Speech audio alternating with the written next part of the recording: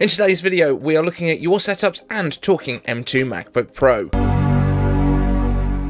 I'm iCaveDave and I simplify Apple so that everything just works for you, and if you want the latest Apple news, leaks and rumours every weekday at 1300 UTC, like the video, subscribe to the channel and ring the bell. And yeah, I'm having a sit down today. So first of all, we've got a couple of questions, both about the M2 MacBook Pro, so we're going to address them together. First of all, James Apple asks, is there a possibility that the starter M2 14-inch MacBook Pro will have the option to go to a binned M1 Pro in terms of connected audio peripherals, and what will the port selection be for the starter pack M2 MacBook Pro? And Levi Manning asks, iCaveAnswers, when is the MacBook M2 coming, release date, and will it come with USB-A ports? So got a couple of questions here, both about the M2 MacBook/MacBook Pro and what ports will be on there, so we might as well take them together. So as I understand it, the M2 MacBook Pro, although there's been some new talk this weekend that it's going to have a LED screen, not a mini LED screen, which basically means it's a little bit of an older technology. Does that mean it's still going to be a 14-inch? We don't know just yet.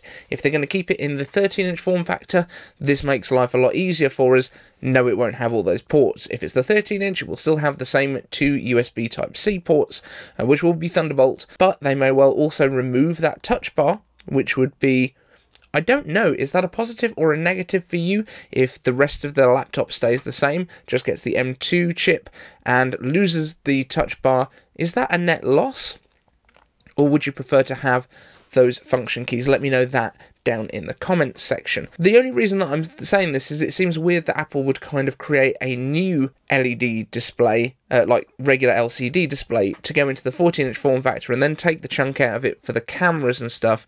It makes more sense if they're going to keep this as a low-end version that they would keep it in the 13-inch form factor. However, I think if you're going to call it a MacBook Pro, it's got to have some sort of relationship to the MacBook Pros that Apple is doing now. So the 14-inch form factor with a mini LED display or regular LCD, I guess, but still getting the port selection and things like that would probably be the way that I would go if I was Apple. I'd probably put it at that $1,500 price point so that it's a little bit higher than it is now. You're getting a bigger display, you're getting some nicer ports, and you're probably getting a bigger battery even than we had in the 13-inch. So the battery life on this thing would be immense, and I would think that Apple would really push that as being the kind of piece de resistance for this laptop, if you will. It would make sense that this is the one for pros who need to keep working all day, and for the pros that need all the power when they need it, that's when you go to the M1 Pro, M1 Max MacBook Pros. Does that make sense to you? I think the endurance in this would be a pro feature, and then the MacBook Air getting the slightly shorter battery life but still pretty good, and not needing the fan, the silent working. That seems like a decent way to delineate them to me.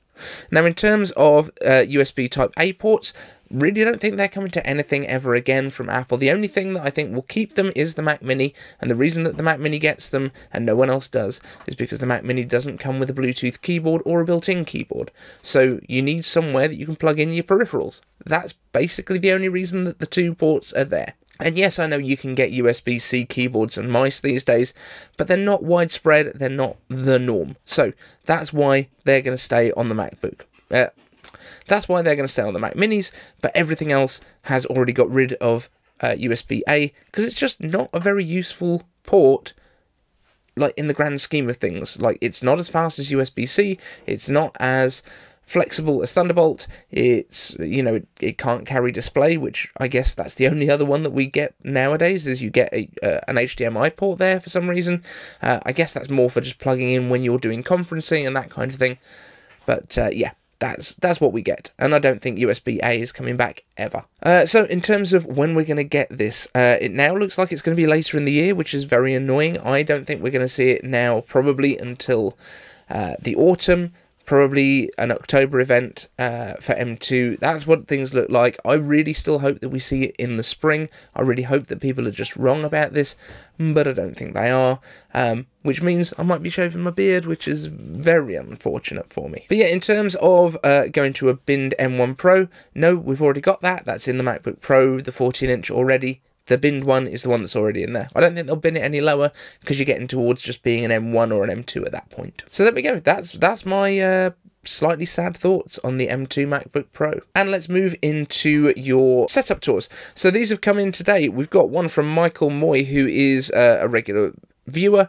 He has got a desktop from left to right, a Windows desktop, an M1 Mac Mini, a 2014 27-inch iMac, a 2010 27-inch iMac, and a bunch of old iPads that make really nice clocks around there, and iPhones making weather displays. So I like this kind of setup. I like the fact it's reusing stuff. That's very much the way that I've done my kind of offices all the way through the years. Like, I was running 2009 Mac Mini at the beginning, and I was running that with 3 displays. That was pushing it kind of hard. Then I moved to my 2013 iMac and kept a lot of the older displays, so I was still using one of the old G4 Cube generation Apple Cinema displays. The Cinema HD in the polycarbonate case looks awesome. Still a really, really nice picture on that. And now we've finally gone up to having a couple of TVs up here. But yeah, there's this one, and there's a dark mode one up there, but you can't see that because it's out of shot. Great setup from Michael Moy. He's very much into trading and all that kind of stuff, which is why it's all covered in graphs. I thought it was just a really funky wallpaper. Next up, Bryan Montero. This is kind of more of an audio setup, which I think looks awesome. An M Audio Oxygen 49 MIDI keyboard, Presonus I/O station, 4C as my audio interface and controller, a pair of Tannoy Reveal 502s for my speaker monitors used for editing music, and the audio part of video productions. As my secondary speakers, I use the Audio Engine 2 Plus, mostly as multimedia speakers. I also have a 2020 iPad Pro, which is used for some drawings and as a Logic remote, but mostly lives on my bedside as a media consumption device. For rare occasions that I game, I have a mini Super Nintendo Entertainment System that connects via HDMI to my 32-inch Samsung M7 smart monitor, only 60Hz, but for music production and occasional 16-bit gaming, it's perfect. For my microphone, I use a Rode NT1A condenser microphone, and the heart of the desk is the 2020 13-inch M1 MacBook Pro, I'm guessing, with 16 gigs of RAM and a 1TB SSD. Yes. So, great setup there for audio editing. The fact that the M1, which is not a super powerful bit of kit, but, you know, absolutely powerful enough for Logic and things like that, really, really cool. Thank you for sharing.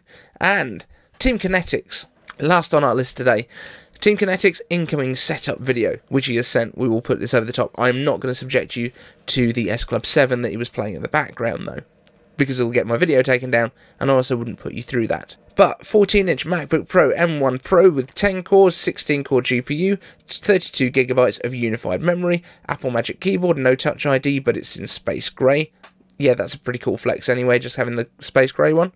Logitech MX Anywhere mouse, iPhone 13 Pro Max, M1 iPad Pro 11-inch, Samsung T7 1TB SSD, a Dell W19 Thunderbolt dock, Western Digital MyBook 6TB USB 2.0 hard drive. This is the one that we were talking about the other day in terms of storage, and that the USB 2.0 is quite slow.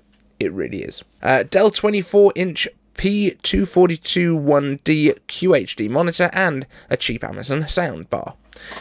I'd be really interested to know as well, that Amazon soundbar, does that sound better than the MacBook Pro speakers? Because they're supposed to be pretty awesome. I know the 14 isn't quite as good as the 16-inch in terms of bass and things, but let me know. But Brad, again, thank you very much for sharing your setups. Anyone else that wants to share a setup with us, just hit me up over on Twitter. You can drop me your video or photos and your list of equipment down in the DMs. And I think this is a pretty cool little thing to do while things are a bit quieter on the Apple front.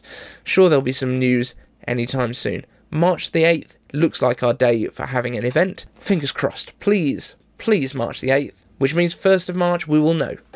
Again, apologies for the lack of videos last week. There was, I think, 3 out of the 5 days that we actually managed to do it. We did do an extra video of iCaveAnswers, so you got 4 out of 5. That's not too bad, I guess. But things are just a bit crazy at work at the minute. We're just getting ready to open the cafe. We'll give you a little video tour of that once it's up and running. But yeah, thanks so much for watching. We'll see you in the next one.